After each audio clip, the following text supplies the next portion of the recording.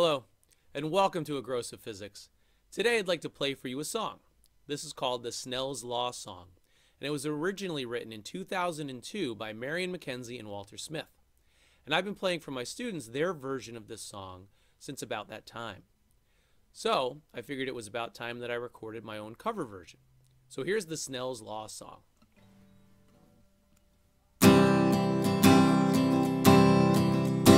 Come listen and learn, I've a story to tell. I sing of the genius of Willebroord Snell, a mathematician who lived long ago in the Netherlands where the Rhine River does flow. He set for his mind occupations of worth, improved navigation and measured the earth.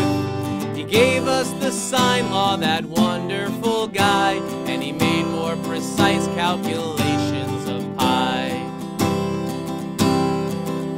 Sing it n1 sine theta sub 1 hey hey hey equals n2 sine theta sub 2 hip hooray. His greatest feat came in 1621, when optics as science was really begun. When flashes of lightning illumined his page, he wrote down Snell's law, his great gift to the age. So if you wear glasses or like to fry ants, be grateful your lenses were not made by chance. Astronomers hail him with each newfound star, microscopists toast him from each sleazy bar.